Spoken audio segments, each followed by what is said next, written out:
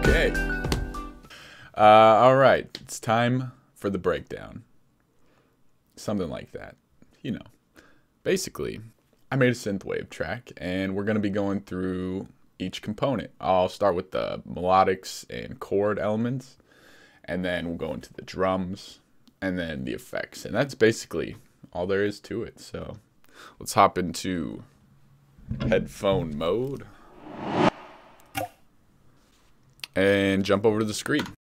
Alright, so let's start with the chords. This is kind of the main element here.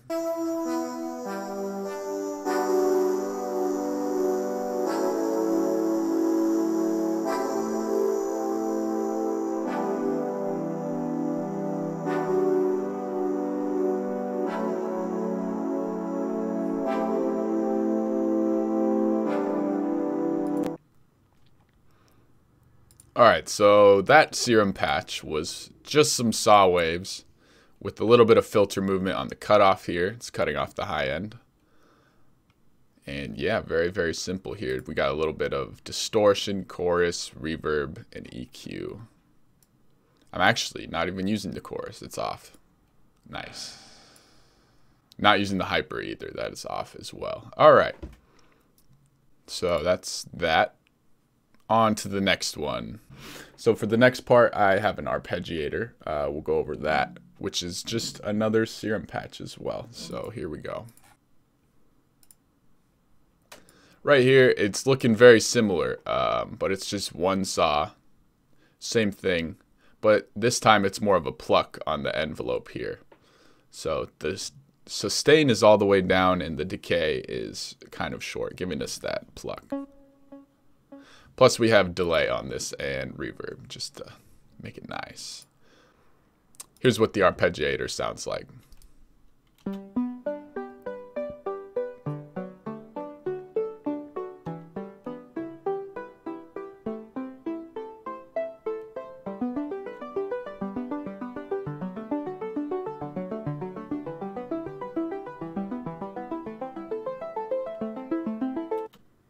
Nice. All right.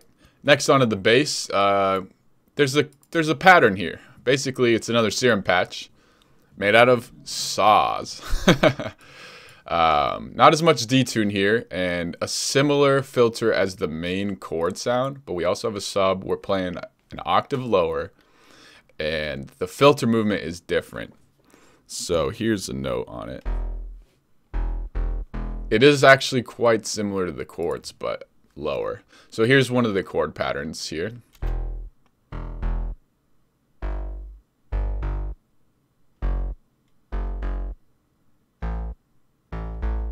It's not a chord pattern. It's just a pattern. And then we have got a little variation over here to match the chord variation, because we switched up the chords about halfway through the song.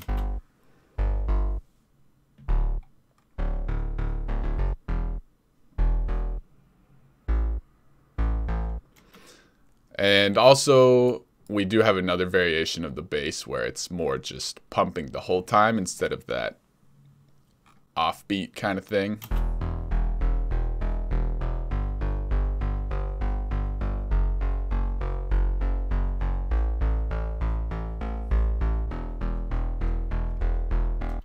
Yeah, all right. So now we're going to move on to the melodic side of things exactly. We're already on the melodic side. But this is the 3x oscillator patch that I use all the time. It's very simple. We'll jump back over into the screen here. For this one, we're just using a triangle on all 3 oscillators, same coarse pitch for all of them. And the only thing we're changing is the modulation of the filter here, mod X. Bringing that down here. So it gives it more of a pluck sound, and then if you just put reverb on it, I think maybe I have reverb and EQ on it, giving us that nice sound like that. Okay, yeah, let's hear it. I didn't even play it yet.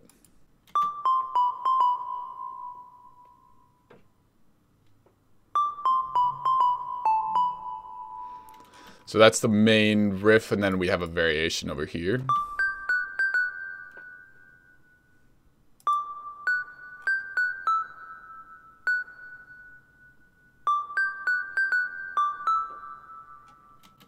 Nice. And then our second to last melodic element is the guitar, which is actually following the same melody for the most part as the little bell.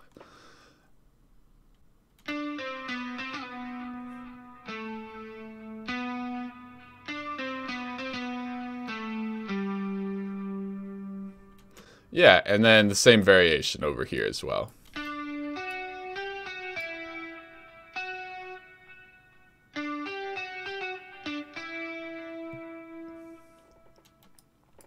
So for the guitar, we're actually using session guitarist Electric Sunburst Deluxe. This is a very nice guitar plugin. I've used it a lot. It's great for being able to play melodies and such.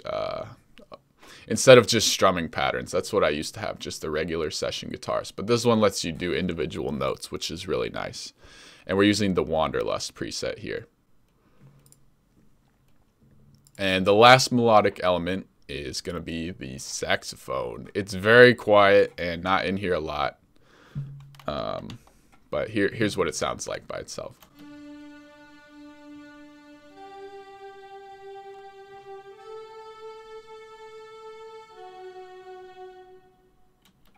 Yeah, so that's only in that one part of the song, but it made the cut. Alright, so now that we've done the melodics, we can move on to the drums. So, I was using all drum sounds that I've made from my Nebby Essentials pack, which I believe I'm going to drop that for free. We'll include a link in the description here. But alright, so let's get back to the screen over here. Here's what the drums sound like by themselves.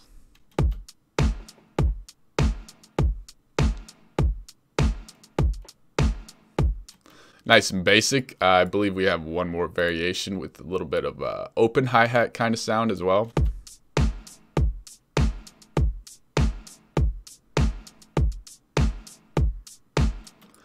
Nice. And this is the processing I have on the drum bus. All the drum sounds are linked to this. We have this EQ cutting off some of the highs and lows. Give it kind of more of a retro feel. And the vintage mix preset on the compressor. I don't know. I just thought it sounded good.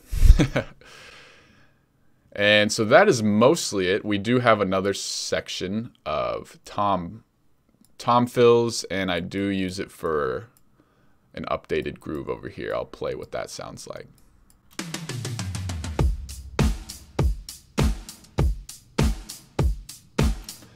And this is getting the similar processing. The acoustic drums are not linked to the drum bus, but they've got a similar EQ, taking out a little bit around 500, same with the highs and lows, same vintage mix compressor.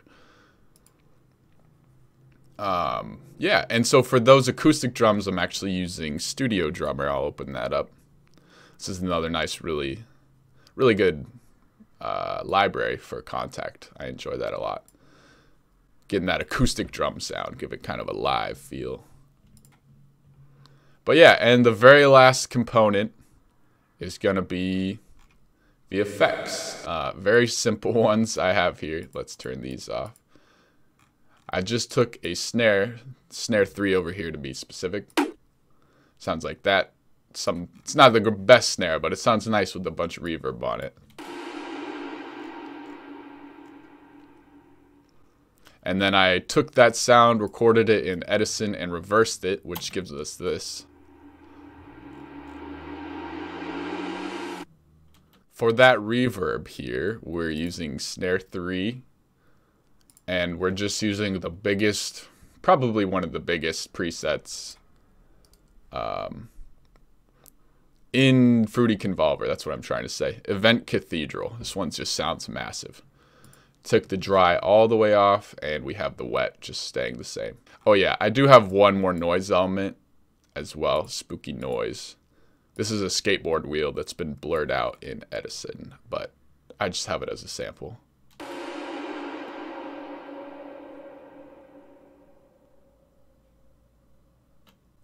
But yeah, so just to give it a little bit of extra stuff. And then when we put that all together, we'll go ahead and listen to the track together right now.